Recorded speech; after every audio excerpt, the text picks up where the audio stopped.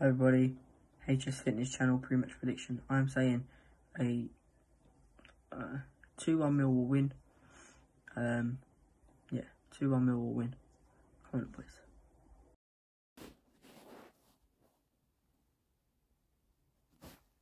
Hi guys, it's Miltube here, and this is our final score prediction for the game against Barnsley away on Saturday.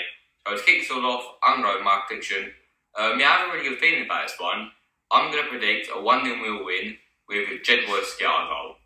Coming Lions. Quick score prediction for Millwall's upcoming trip to Oakwell to face Barnsley on Saturday.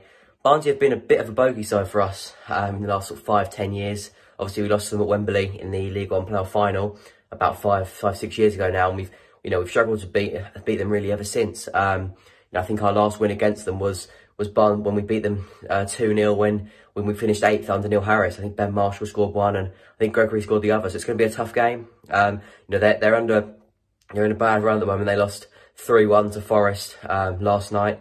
At home. So they're not on a great run of form.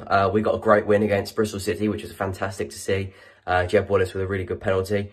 So let's hope we can get our second win in 2 games and our third win of the season. So yeah, it's going to be a tough game.